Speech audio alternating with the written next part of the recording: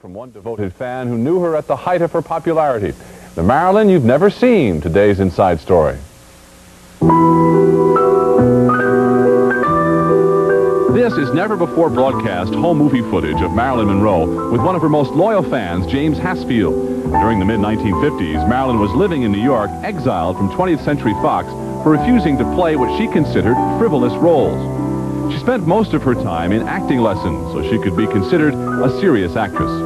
Haspiel waited each day outside her apartment building in hopes of chatting with her or having her pose for a picture with him. Now, more than 30 years later, he has written Marilyn, the ultimate look at the legend, with some candid shots of Marilyn as we've never seen her before. And she turned out to be this very angelic, very, very sweet, girlish, not sensual person. Haspiel writes that he once followed her to a New York City park where she saw some young boys catching pigeons to sell at a market. And then she said, "If I give you the money for the pigeons, would you free them?" So they agreed. They counted the pigeons. She paid for the pigeons. They opened up the cages and the pigeons flew off. He also writes that he saw Marilyn go often to New York's Bowery district to hand out money to the homeless. This behind-the-scenes newsreel footage from 1954 shows the memorable night when Marilyn filmed The 7-Year Itch. James Haspiel says he was there that night and saw Marilyn's husband, Joe DiMaggio, looking angered over her showing her panties. Haspiel also says that when Marilyn and DiMaggio were divorced the same year, he and his friends often saw DiMaggio spying on her.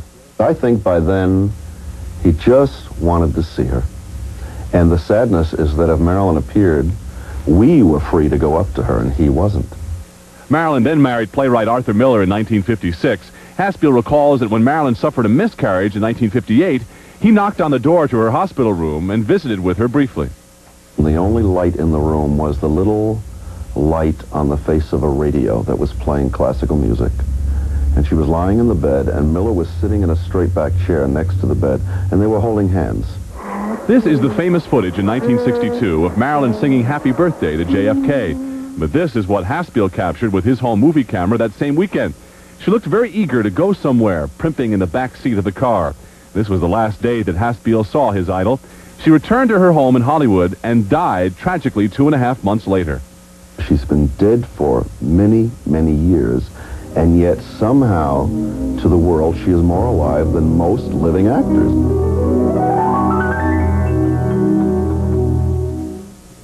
More pieces of the Monroe puzzle are beginning to surface, and this weekend on Entertainment Tonight, we'll show you an exclusive one, the screen test for her last film, The Misfits. This will be the first time the public has seen it since it was lost over 30 years ago.